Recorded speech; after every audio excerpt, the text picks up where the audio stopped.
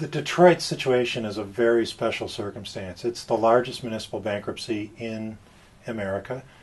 It has as in its roots the dependency on largely one industry, the auto industry, manufacturing industry. And it also has at its roots the political issues involved in financing a municipality that is dependent on growth. You can't run a municipality in today's world without having new businesses and new industries and a diversified mix of industries in your city.